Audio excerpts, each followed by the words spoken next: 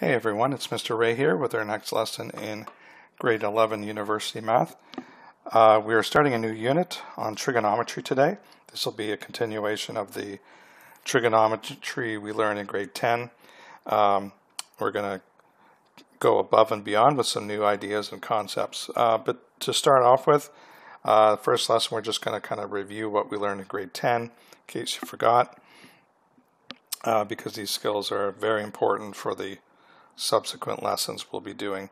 Now, what I'm going to cover today is three things: trigonometric ratios and sine law and cosine law. So hopefully those ring a bell. And once I start talking about it, hopefully it'll all come back to you.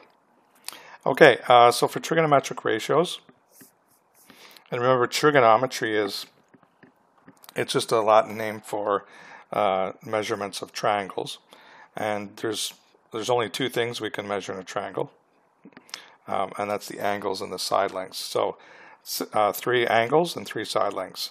So that's what we're going to be working with in this whole unit. So for trigonometric ratios, in order to use them, you have to have a right triangle, which means a 90-degree angle in one of the corners, which is usually a little box in the corner. So there's our right angle. Now, before we start using trigonometric ratios, we have to name the 3 sides. The first side we can name right away. Hypotenuse is always directly across from the 90-degree angle. It's always the longest side of the triangle. In order to name the other 2 sides, we first of all have to decide which of these 2 acute angles are we going to use as our reference angle. We never use the 90-degree angle as a reference angle. It just doesn't work that way. So if I decide I'd like this angle to be my reference angle, and there's a little letter down there, it's called theta. If I enlarged it, it would look like that, sort of like an egg with a little happy face there. That letter in math is almost exclusively used for unknown angle measurements. So you'll see that quite a bit, as you remember. So if that's my reference angle, now I can name the other 2 sides. So we have the opposite side. That's the side that's opposite our reference angle. Just like hypotenuse was opposite the 90, the opposite side is opposite our reference angle. And then the third side is called adjacent, which is it's the one left over. But adjacent means next to, and what it means is it's next to the reference angle. We can shorten these 3 sides to either 3 letters, HYP, ADJ, or OPP, or eventually just a single letter, H, O, and A. The way we use trigonometric ratios, a ratio is basically comparing 2 measurements of something. So trigonometric ratios is basically picking 2 of the 3 sides and giving it a name for that specific ratio. For example, the tangent ratio is is the opposite side divided by the adjacent side, and we always include, when we use our tangent function, or tan for short, we always include, well, which angle are we referring to? Because I could actually have 2 different variables for those 2 angles. So the tan ratio for theta is opposite over adjacent, which would be the ratio of those 2 sides. And similarly, we have something called the sine ratio, which we shorten to SIN. It's still pronounced sine, not sin, which is using the opposite side and the hypotenuse side and getting that ratio of the lengths. And the cosine ratio is using adjacent and hypotenuse sides. So you can see these are the 3 possible combinations of 2 sides, and we have a name for all 3 of them. Now, the way we're going to use this is there's a direct correlation between the ratios, the number we get here, and the actual angle. So that ratio and the name of the ratio can get us the actual measurement of the angle. It can also be used to find one of the two sides if we knew the angle and one of the two sides in the ratio. So it's a very powerful tool. It allows us to get unknown sides or angles depending on which information is available. And you'll probably be forced to use one of these three based on the information given. Okay, now it's kind of hard to remember all of these three combinations of ratios. So if you remember, the word SOHCAHTOA actually allows you to remember all three by breaking it down into these three parts. For example, the sine ratio is opposite over hypotenuse, and you know the rest. Now we also have what we call inverse functions, which we'll be showing in one of the examples, and that's basically, most math functions have inverse, which undoes another function. So just like squaring and square root, we have the sine function and we have the sine inverse function, along with cos inverse, and tan inverse. So those will allow us to actually figure out the actual angle length, or sorry, angle measurement, using those inverse operations. Okay, so we kind of talked about this. Yeah, if we knew all three sides, we could choose which of these three ratios to use, but in most cases they don't give us all three sides, or it's not available. So we have to pick the one ratio that can work with the information being given. So let's have a look at example 1 here. I've got two triangles, and in both cases I got all three sides. I've got my reference angle here, theta, and you see how the reference angle here doesn't have to be down on the bottom. It could be anywhere. And I got my three sides. Okay, so it says find the three primary trig ratios for theta. Express the ratios as decimal rounded to 4 decimal places. So the first thing, like I talked about earlier, is to name the three sides. So in this case, we've already got our reference angles chosen for us. So this will be the hypotenuse, because it's opposite 90 degrees. This will be opposite, because it's opposite the reference angle. This is adjacent. Similarly, this is hypotenuse. I guess we could put brackets around. That's hypotenuse. Opposite is over here this time, and adjacent is here. Okay, so if I want to come up with go back to my formulas for sine, cos, and tan, or just go from my SOHCAHTOA word, I know that sine theta is equal to, well, let's use the single letters, O over H. And if we find those measurements for our first triangle, that's going to be 10 over 26. And if I do the 4 decimals from a calculator, I get 0.3846. And if I do the cosine ratio of that angle theta, this time it's adjacent over hypotenuse. Sorry, I guess you can't see that. Now you can. So adjacent is 24, hypotenuse is 26. And this time the ratio is 0.9231.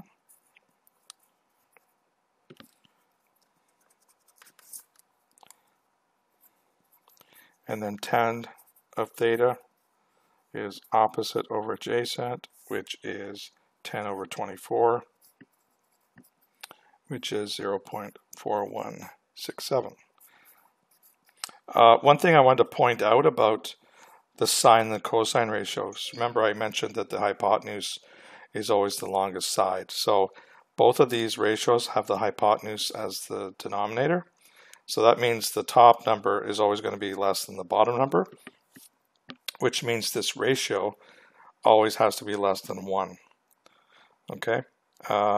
If you ever saw one of these bigger than 1, or you made a calculation, you'll see that you made a mistake somewhere along the way. And then the tangent ratio, it doesn't have anything to do with the hypotenuse. It's the other two sides. So anything goes with that number. It could be bigger than 1, less than 1. It could actually be, you know, I've seen them as high as like 7. So you can't really tell if you made a mistake by looking at that, because there's a lot that's possible there. If I go to the second triangle now, do the same thing. So this time I got sine theta O over h. This time it's 6.4 over 7.6, which is 0.8421. Cosine is adjacent over hypotenuse, which is 4.1 over 7.6, which is 0.5395. And finally, tan theta is opposite over adjacent, which is 6.4 over 4.1. And this time you can see this number is bigger than 1.5609. Okay. Now, what does all this mean? It doesn't really give you any angles, but it allows us to get the angles, and we'll see how in the next question. These ratios themselves don't really provide you any useful information, but it's kind of an intermediate step that allows you to figure out what that angle actually is. So let's do that in the next example.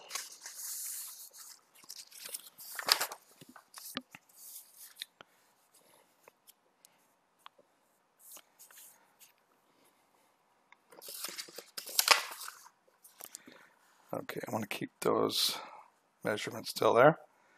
Okay, example 2. Find the missing angles from the triangles in example 1 using trig ratios. Okay, now we actually know all 3 ratios, so we could use any one of them to figure out what the angle is. That won't be the case in most questions. Most of the time you'll only have one available ratio, which you would then use to find the angle. So I want to show you that all 3 of them get you the same answer. So I can start off with, if I looked at the sine ratios, basically sine theta equals 0.386. You can kind of ignore the middle part now. If I want to just get theta, well, right now I've got sine theta. So how do I get rid of the sine function part? This is where the sine inverse comes in. So what I would do is take the sine inverse of sine theta and just get theta. And I also have to do it to the right side, so to be taking sine inverse of 0.3846. So if we do, just assume we've already taken the sine inverse of both sides, so that means theta would be sine inverse of 0.3846. And if you do that on a calculator, you will get 22.6 degrees. Okay, now if we tried the same thing using the cosine ratio that we got, this time we take the cos inverse of both sides, so we can get rid of the cosine function part. So when we do that, we get theta equals cos inverse of that ratio, 0.9231. Do that on a calculator, round to the nearest tenth of a degree, we also get 22.6.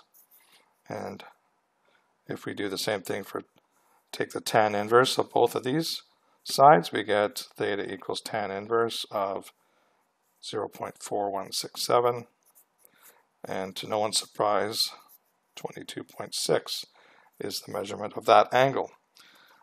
Okay, but like I said, you usually won't have the luxury of choosing which one you like the best. It'll be one and only one that's usually available to use based on the information given.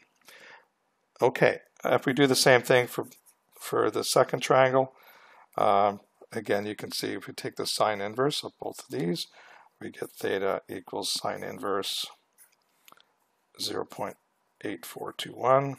If you do that on a calculator, we get 57.4 degrees. We take the cos inverse of both of these, we get theta equals cos inverse 0.5395. again, 57.4 degrees. Finally, take the tan inverse of both of these two sides. So theta is the tan inverse of 1.5609, also 57.4 degrees.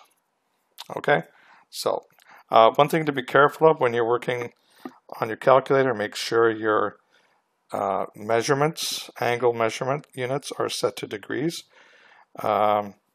because it's sort of like temperature.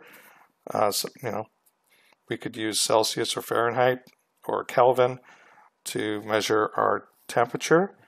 Well, there's different units that we can measure angles. So by far the most common would be degrees, but you'll see in grade 12 we actually use something called radians, and there's a third measurement as well called gradients. So if you look for a button DRG on your calculator, that usually toggles between the three measurement types. So make sure you're on degrees, otherwise all your answers will not be correct. Okay, so that's the tangent ratio. Sorry, the trigonometric ratios. There are some homework questions on this where you can practice that. So what do you do if you don't have a right triangle? Well, the first thing we're going to try to do is use something called the sine law. And you're only going to use sine law for non-right triangles. There's no point in using it for right triangle because it's easier to use trig ratios. So don't think you can just learn one tool and use it for every triangle. You've got to learn all three of these tools. So here's the formula for the sine law. So it's it's a series of ratios. Now let's look at this triangle ABC. You've got your capital letters in the corners where the vertices are. They also are the names of the angles. What we're going to do, so we can understand how this formula works, is the opposite side from each angle will be the lowercase letter of that letter. That didn't make sense, but uppercase A, which is the vertice or the angle here, if we look across to the opposite side, we're going to call that lowercase a. Lowercase b is across some angle B. Lowercase c is across some angle C. So don't get confused with the different cases. They're important to know because one is a side, one's an angle. Okay, so you can see how this ratio works. It's the side ratio of the side with the sine of the opposite angle. All three sides and angles are in these three ratios. All three of these ratios, if you had all 6 measurements, all 3 ratios would be exactly equal. It's kind of cool. And we actually have 2 versions of the sine law.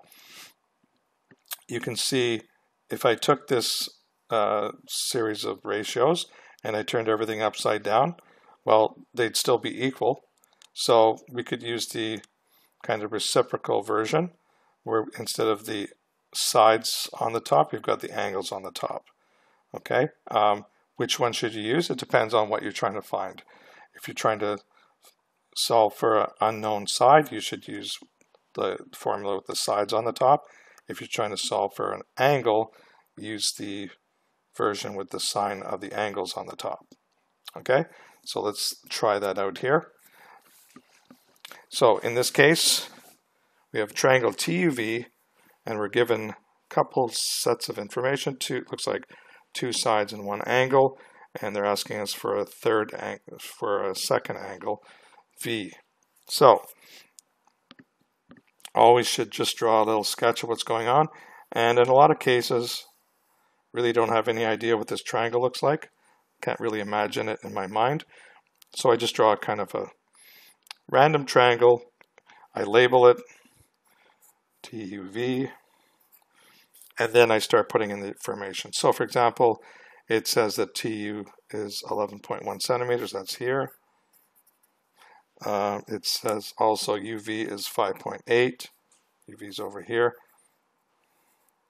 So you notice they're not using the little letter TUVs here, they're actually using the endpoints of the sides. So you'll see that's done as well. We just need to know how to use it for the sine law and cosine law too. And then the third piece that we have is angle T, which is 31 degrees. So I'll put that here. So we know 3 of the 6 pieces of information. They've asked us to find angle V. Figure out that. Okay, so where do I start? Well, I guess we'll just start filling in the sine law. We'll use the generic form. I'm going to change the letters from ABC to TUV. But which version should I use? If I'm trying to find an angle, that means I should use the version with the sign of the angles on top. So I'm going to start off my formula. And since I already know I'm trying to find this angle V, I'm going to start that off as my upper left value. So sine V over, it would be the opposite side here. I'll call it little v for now.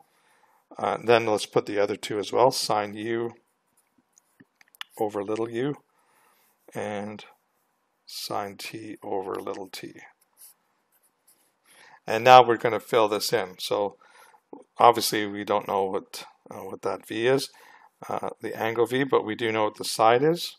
So we'll just fill in what we do know and leave the rest as it was. No, I'm not going to put in units in this formula. We'll come back to that later. All right, so sine U, angle U and side U here, we know nothing about them. So unfortunately, nothing to add there. But the angle T, we know that's 31, so sine 31 over little t, which is 5.8. Okay, so now that we've filled in these 3 ratios, now it's our job to pick which 2 are we going to use to solve for what we want. Now, since we already know we're trying to find angle V, that's in this ratio, so I definitely want to have this as one of my 2. Now it comes down to these 2. It's pretty obvious which one's the most useful. This has nothing, no information, so that's not going to be used. That will be used. So the other ratio that you pick has to have both of the values in it. Otherwise, you would have 2 unknowns to solve in one equation, and you can't do that. So what I'll do now is I'll just rewrite this with the middle part taken out. Sine V over 11.1 is equal to sine 31 over 5.8. And now it's just a matter of solving for V. So the first thing we do is I want to get rid of the 11.1 because I'm trying to get down to the V. So multiply both sides by 11.1. So I get sine V is equal to, now when I multiply this by 11.1, I only multiply on the top. So 11.1 sine 31 over 5.8. And here's where we're going to use the inverse again, just like we did in example 2. If I want to get angle V from this sine V function, I apply the inverse. So I take the sine inverse of both sides, and I get angle V is equal to sine inverse of this whole thing, 11.1 sine 31 divided by 5.8. And now we put this into our calculator. You notice I didn't do any interim calculations. It's always more accurate if you can try to do one calculation at the end and then do your rounding there. If I was to do that and round and then do this and round and then do this and round, I would be rounding 3 times, and the chance of me getting a less accurate answer is pretty high if you're rounding 3 times for one calculation. Okay, so if we do this in a calculator and round to the nearest degree, we get 80 degrees. So that's our answer. And then we could go back and fill that in if you felt like it. So that's how we use sine law. In this case, we used it to find a missing side. So one of the things about sine law you saw from what we were doing in this section here, you can see that we have to have one of these ratios that we call complete. And by complete, I mean you have to know basically an angle and its opposite side. So when it comes to deciding can we use sine law for this question, it comes down to do I know an angle and its opposite side? So you can tell just by looking. Yes, I do. I know that. And you have to have one other piece of information, and that's going to be the either another side or another angle. So in this case, we know 11.1, so we can use the sine law. Okay. So what if we don't know? What if we don't have enough information to use the sine law? Then we use something called the cosine law. So the cosine law kind of boils down to two specific cases where you would say, well, I can't use sine law for this, but I definitely can use cosine law. So the two cases, we can use these three-letter acronyms, SSS, that stands for side, side, side. So if all you know about a triangle are the three sides, you can use cosine law. Okay, and the second case is if you know a side angle side. Now this isn't just any two sides and an angle. The angle that you have to know is the angle that's between where those two sides connect. So it's kind of like side angle side. Has to be, we call that enclosed angle. So if you have a situation where all you know is the three sides, or all you know is two sides in the enclosed angle, you can't use sine law, but you can use cosine law. Okay, so here is the basic formula. You can see it's a little more complicated than sine law, definitely more complicated than trig ratios. And if you look at it, it kind of looks like the Pythagorean theorem. It starts off that way, but then you do this adjustment. And it really is like a alteration of the Pythagorean theorem. This is kind of corrects if you don't have a 90-degree angle. So you notice you've got three sides listed for all. These are just three different versions of the same formula. But you've only got one angle in each of the equations. So you have to be careful the way you set up your equation. So we'll look at that in a minute. There is an alternate version if you're solving for the angle. I know a lot of students like to use this alternate version. Personally, I don't like it, but if it works for you, you can use that version as well. Okay, so there's a question here, our final question. It says solve a triangle using cosine law. So solving a triangle basically it means solving a triangle means find all the measurements of this triangle. So you'll almost always be given three different measurements. I think that's the lowest you can have. So if you're solving that triangle, that means you've got to find three unknowns. So it could be two sides and an angle, or one side and two angles, or it could even be three angles. So let's look at how we would do this. So again, it's giving us this information about the triangle. It's triangle DEF this time, so let's just make a generic triangle. Put in our side, in our vertices, DEF. Okay, and now we can start filling in what we know. So side little d is 4.9, so little d is over here. And then f, little f is opposite angle f, that's 6.2 centimeters. And angle E is 64 degrees. So 64. Okay, so that means we have to find this side here, little e. We also have to find the angles D and F. So, first thing I would do is kind of say, is this a right angle triangle? Well, it might be, but I have no idea at this moment, so I assume it's not. So therefore I can't use trig ratios, but can we use sine law? So remember, sine law, you had to have a complete set, an angle in its opposite side, and you can see, well, there's the only angle I know, and I don't know the opposite side, so I can't use sine law. So I have to see if we can use cosine law. So what information do we have? Well, this is the side angle side situation, two sides in a closed angle. Yes, I can use cosine law for this. So I'm going to set up the formula, and I have to be careful about this because remember this cosine law only has one angle in the formula, so it better be this angle here, otherwise we won't have enough information. So that means, I just go back to my formula here.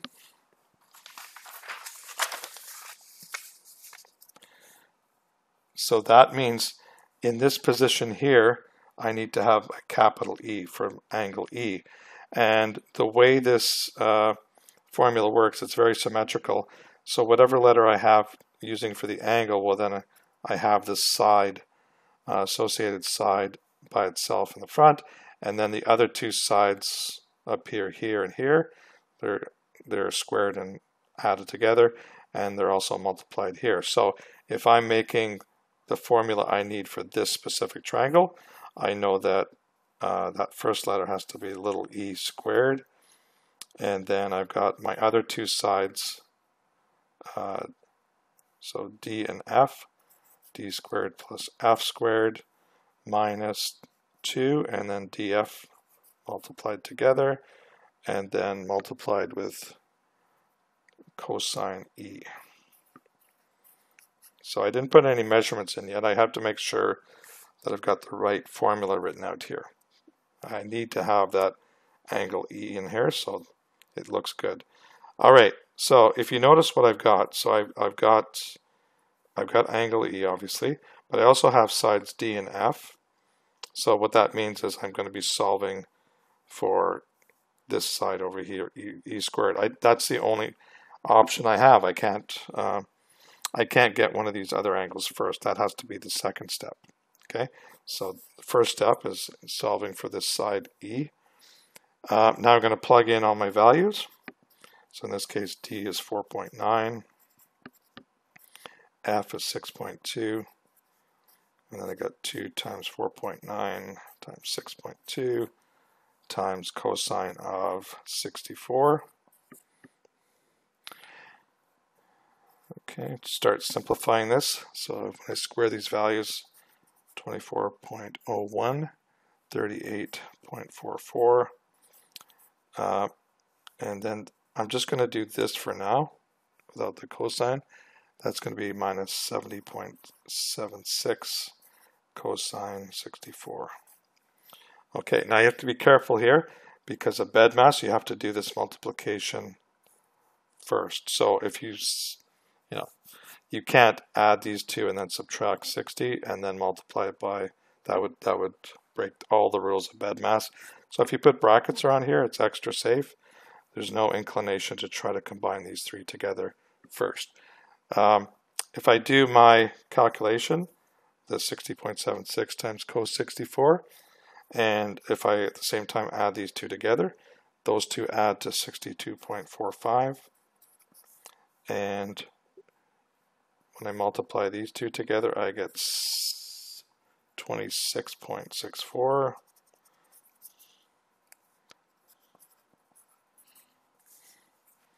So get rid of this formula. Okay, and it's looking a lot simpler now. If I subtract those, I get 35.81. And then what we do is we take the square root of both sides.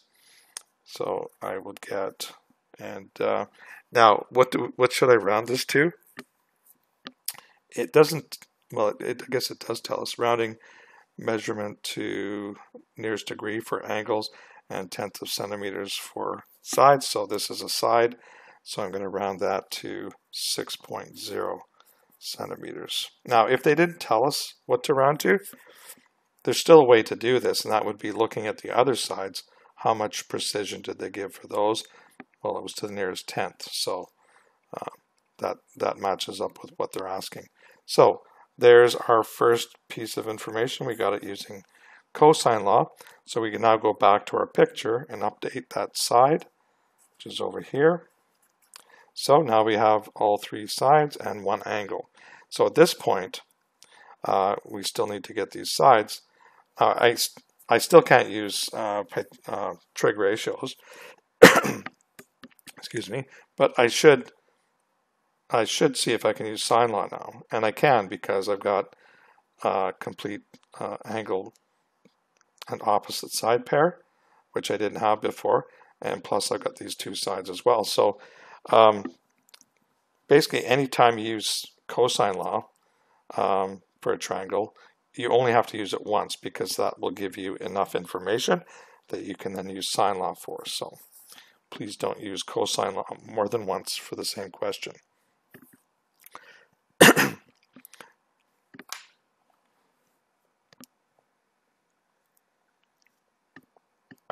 Okay, so let's set up our sine law equation. So at this point we can kind of pick and choose which angle do we want to solve for, because it really doesn't matter. So if I picked F and I'm trying to get angle F, that means my sine law ratio will have sine F in the top corner and a little f on the bottom. So there's my side angle pair. Now I need to pick my second pair. Rather than write them all out again, let's try to save some time. My second ratio here, I have to know both of the things. So that would be an angle and its opposite side. Well, the only angle I know is E, and of course now I know little e as well. So I'm going to say sine E over little e. Okay, because I wouldn't have enough to use D at this point, because I don't know that angle either. So I can't use an equation with two unknowns. So this has to be the E pairing. Okay, so now let's plug in what we know. So sine F, that's what we're trying to find, angle F. And little f is 6.2. It's opposite angle F. And then sine E, well, we know what E is. Angle E is 64, so put that right in there. And then what we just discovered here, little e is 6.0. Okay, so now we go about solving for F, which is an angle. So first thing I do is multiply both sides by 6.2. So I get sine F equals 6.2 times sine 64 over 6.0. Okay, we're almost there. Now we take the sine inverse of both sides. So I get angle F is equal to sine inverse of that whole thing, 6.2 sine 64 over 6.0. And we find we get, now this we have to round to the nearest degree, so that works out to 68 degrees. So now I go back to my picture. I know angle F is 68, put that here. And now the only thing we need is that third angle. So do I need to use sine law again? I don't, because I know that these three angles add to 180. So you can see the steps are getting easier and easier as you get more information. So angle D, which is the last thing we have to find, is equal to 180 minus the other two angles. So that would be 64 and 68. If I subtract that, I get angle D is equal to 48 degrees. And there's my last of the 6 measurements. Put that back up here. And we have now solved this triangle. You can see we've got all 3 sides, all 3 angles. So, and we actually used 3 different tools for this solution. Started with cosine law, and we had no choice. That's the only thing that we could use. And then we used sine law because the first step gave us enough information that we could now use sine law. And then the last piece was just using the fact that the sum of the 3 angles is 180. Much easier to do than doing sine law again, or God forbid, cosine law again. So there's some questions here to try out. Make sure you remember what you did in grade 10. Okay, so we'll see you on the next lesson. Take care.